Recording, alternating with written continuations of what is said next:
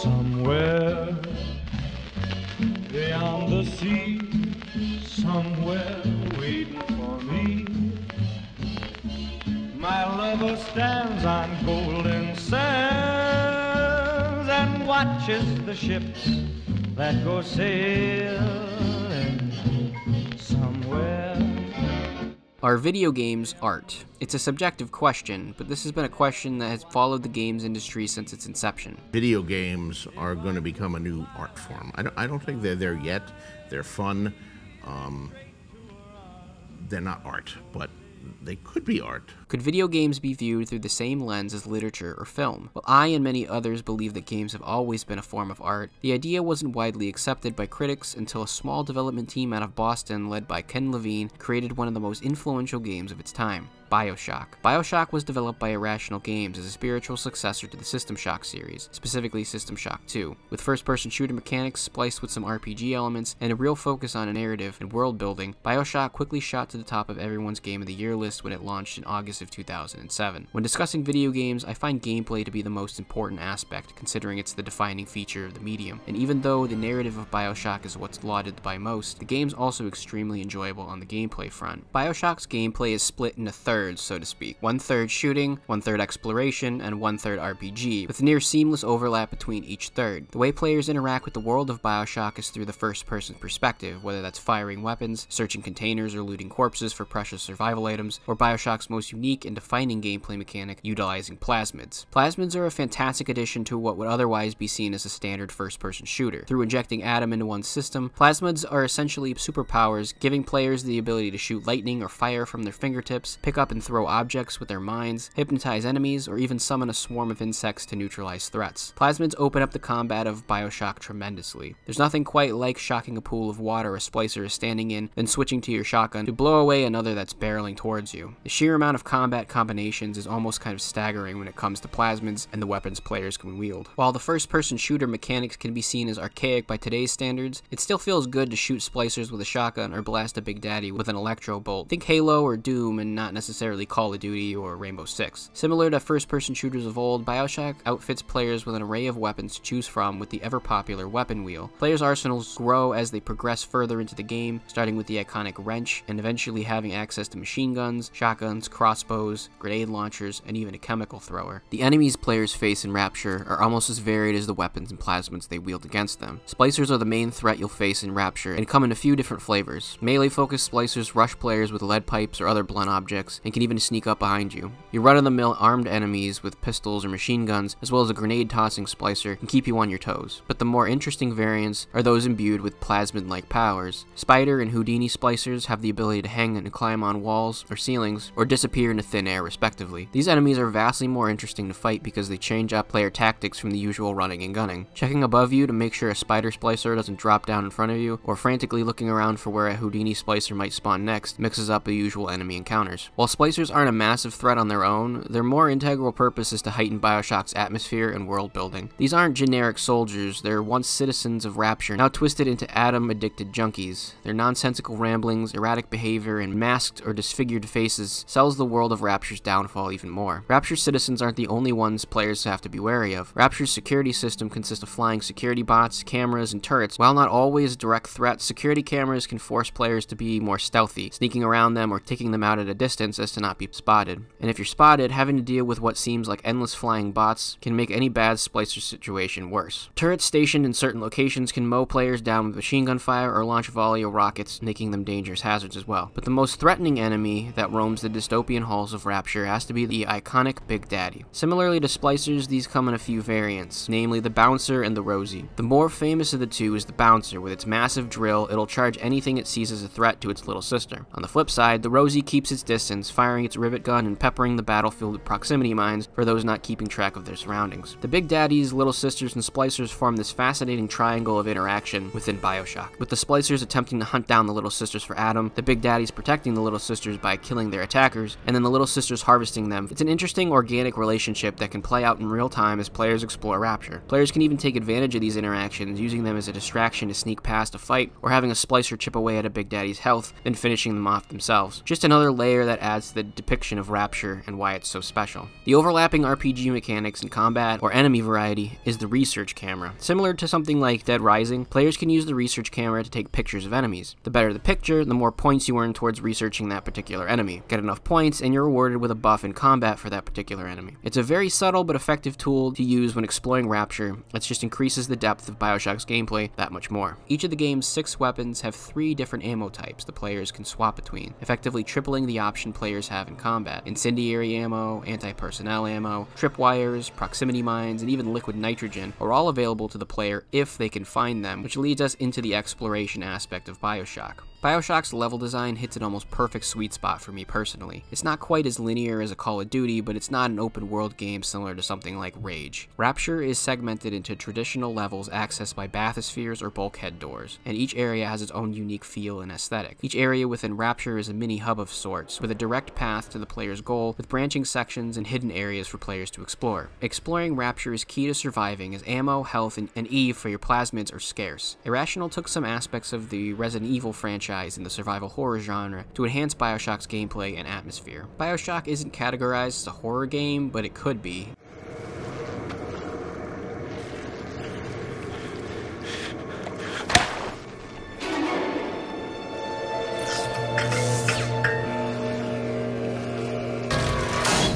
The atmosphere established is that of dread. Barely lit hallways, corpses strewn about, crazed messages and blood written on the walls. Hideous and insane former citizens skulk the halls trying to survive, attacking anything in their path. Bioshock's tone fits its atmosphere effectively as players explore awe-inspiring locales ruined by the downfall of a society. Players also have the ability to hack a wide variety of objects throughout Rapture, whether that be safes to crack to gather their contents, locked doors to open up access to new areas, vending machines to lower prices on integral items, or even security bots or turrets to help fight back against a Splicer onslaught. Exploration of Rapture is also where the majority of the lore and backstory of Bioshock can be found through an abundance of audio logs, a feature Bioshock popularized that's still used to this day, but we'll get to those when we touch on the story in a bit. The sheer amount of options in both combat and exploration intertwine near perfectly with Bioshock's RPG elements. The RPG aspects of Bioshock exponentially expand player freedom and choice, which is something I appreciate immensely. The ability to play Bioshock however the player wants is quite refreshing in 2020, where the ability is more of an illusion in modern titles. Enhancements are scattered throughout Rapture in the form of tonics and weapon upgrades, which can define how you play Bioshock. These upgrades not only make players stronger, but are also woven into the other 2/3 of Bioshock's gameplay. Want to upgrade your favorite weapon to fire faster or do more damage? Explore every nook and cranny to find those elusive power to the people stations. Pesky security systems ruining your day? Equip the security evasion tonic that delays cameras from spotting you too fast. Want an extra plasmid slot or health upgrade? Well, you'll need Adam for that, so you better take out that big daddy protecting that little sister, and once you do you harvest them for even more Adam, or save them for less Adam but a cleaner conscience? The choice is yours. One word I think about most when talking about Bioshock is depth. Depth in combat when it comes to numerous weapons, ammo types, and plasmids, depth in player choice through its RPG elements, and depth in exploration with incredible world building through audio logs or visual design. In a nutshell, Bioshock through its gameplay is an incredible game with layers of depth in every aspect of its design. It's a lovely little package, but its narrative is the shiny red bow that ties it all together into something truly remarkable. The level of depth and maturity from Bioshock's narrative is what critics point to when categorizing it as a work of art. The plot, mostly penned by Levine, was heavily inspired by the works of Ayn Rand or George Orwell, focusing on the utopian city of Rapture. Rapture, in my opinion, is one of the best worlds to have been brought to life, in video games or otherwise. The attention to detail Irrational paid to Rapture is what makes it so fleshed out and interesting. It keeps what would otherwise be looked at as a silly concept, a fully functional 1960s city under the ocean, as grounded and believable. Small touches like being able to peer out viewports into the ocean outside the walls of Rapture's many halls and watch schools of fish swim by neon advertisements solidifies this place as a living, breathing world. The Art Deco architecture, reminiscent of Rockefeller, is beautiful even more than 10 years after release. Each area of the city is brought to life in excruciating detail, and its inhabitants reflect what Rapture has become. It's not just the visual design that adds to Rapture, but those audio logs I mentioned earlier. Audio logs are everywhere in Rapture, and nearly every one of them is filled with interesting tidbits about the world and its characters. The audio logs give insight to characters' philosophies, politics, or moral standings, and without even seeing them in-game, you feel like you know these people.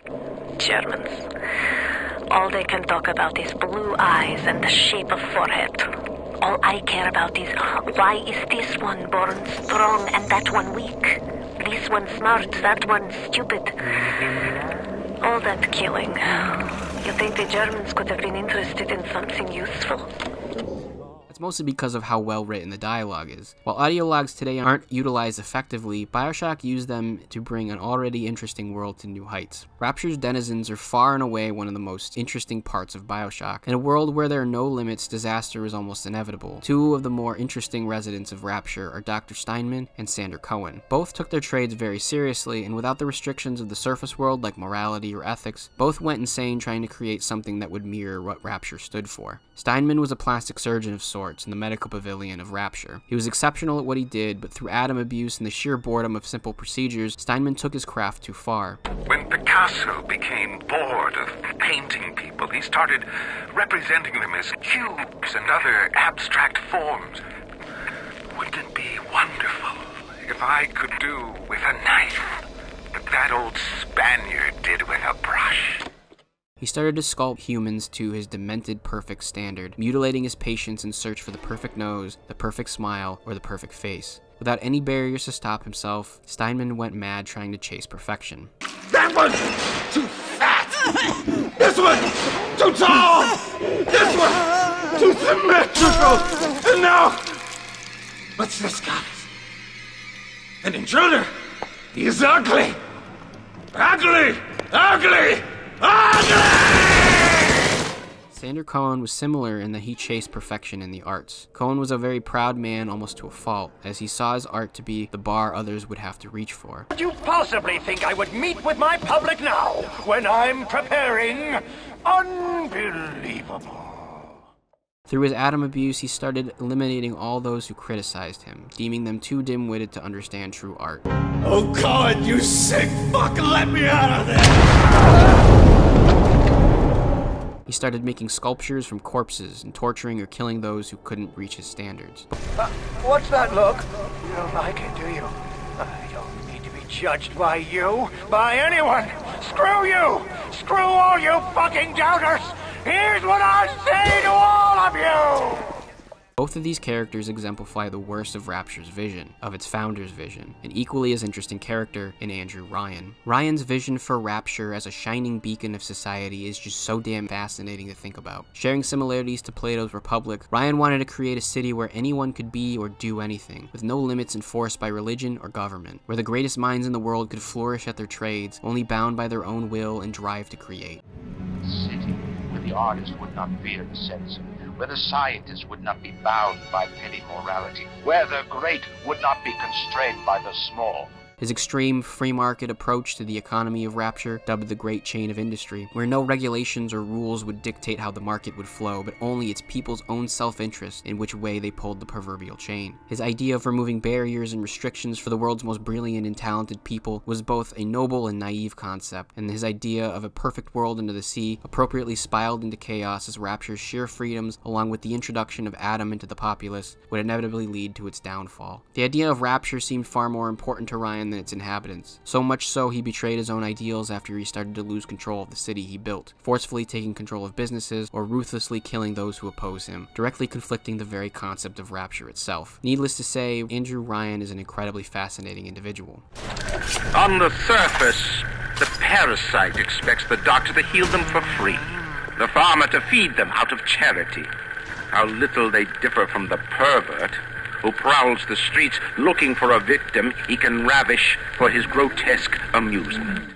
I don't normally do this, but I'm going to put up a spoiler warning for what I'm about to discuss. The twist to Bioshock is one of the most interesting concepts and the most brilliant piece of video game writing I've come across, and I can't in good faith spoil that for those who haven't experienced Bioshock yet. So, would you kindly brace yourself for spoilers? In 3, 2, 1. While it's pretty clear that Bioshock's writing is spectacular, the twist about halfway through the game is something truly special. Something that plays with the idea of player agency and the very concept of video games as a whole. Throughout the game, players are guided through Rapture's many horrors by Atlas, a man desperately in search for his family and a way out of Rapture alive. Listen, I've got a family. I need to get them out of here. But the splicers have cut me off from them. If you can reach them in Neptune's bounty, then maybe, just maybe... Atlas directs the player through various missions and tasks accented by the phrase, "Would you kindly?" Careful now.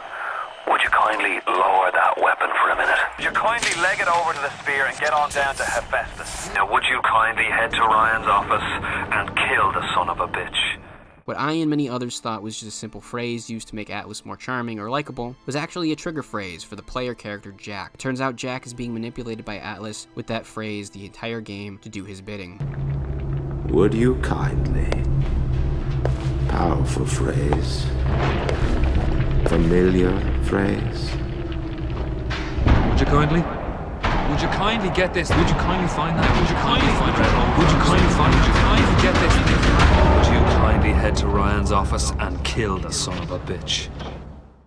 At the time, and somewhat even today, this revelation blew my mind. It turned everything I knew about writing or storytelling in video games upside down. This very moment is what I believe people reference when they say Bioshock is a work of art, because this moment could not be replicated in a movie or book. The idea of manipulating player agency through a phrase woven into the narrative as players go on their merry way, doing video gamey things, is sheer brilliance. To make players question everything they known up to that point, not only of their confidant Atlas, or Frank Fontaine at this point, but their actions is something truly spectacular, and it only adds on top of everything I've already raved about up to this point.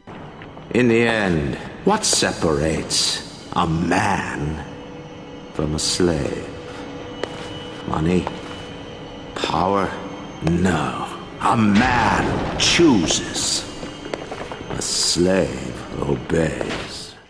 My first experience with Bioshock will always stick with me. Upon hearing all the praise the game was getting, I rented it from GameFly, and when I got it, I popped it into my shiny new Xbox 360. As I descended into the ocean, I was introduced to Andrew Ryan for the first time, and I became incredibly fascinated by the adventure that awaited me. And then the Splicer attack happened, and I immediately shut the game off and didn't return to it until years later. But I'm very glad that I did. Bioshock is by no means perfect. No game truly is, but it comes very close to it. It's a game where each aspect stands on its own as an achievement. The gameplay and narrative mesh so well thanks to its incredible writing. The world of Rapture to this day is something to strive for when establishing environments for any piece of media. The sophistication of its themes and ideas set a high standard only few have reached since its release nearly 15 years ago. While Irrational Games no longer exist, those involved with the original Bioshock's development were part of history, as they created one of the most compelling and innovative games to date. Bioshock is simply a masterpiece, and worthy of its praise as a work of art. They told me, son, you're special. You were born to do great things. You know what? They were right.